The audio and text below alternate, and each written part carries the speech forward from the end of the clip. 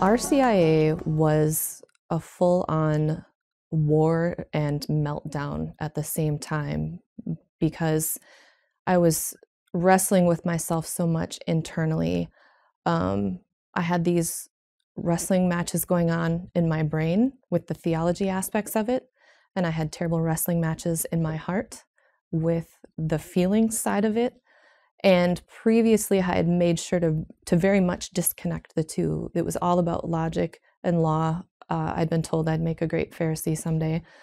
And the RCIA class was all about blending those two when I so desperately wanted to keep them apart. And then they were both melting down in their own accord anyways. So it was difficult. RCIA class literally made me sick at one point. I was so upset, I guess is the word. I don't quite know how to describe it. But what I was learning was such a blatant contradiction to what I'd been told and what I had been living that I didn't know how to deal with it. And that's where the emotional support, as cheesy as it sounds, was so very important, that people weren't pushing me, they weren't hammering on me, they weren't mocking me, and they didn't understand what I was going through, but they were there for it. And it was just, and at one point I actually yelled at a priest. Like, I don't yell at people, that's not who I am.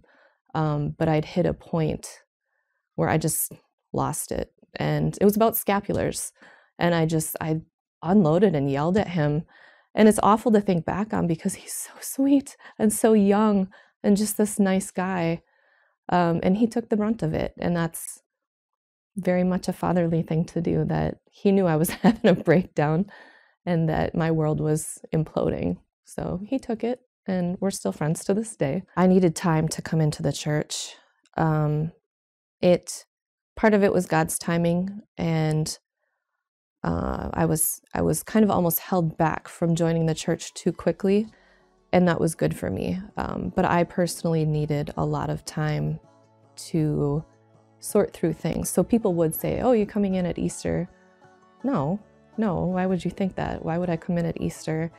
It took a couple years, so it wasn't a very fast process. And the longer I took, the more patient people were. That was really important for me. I needed time.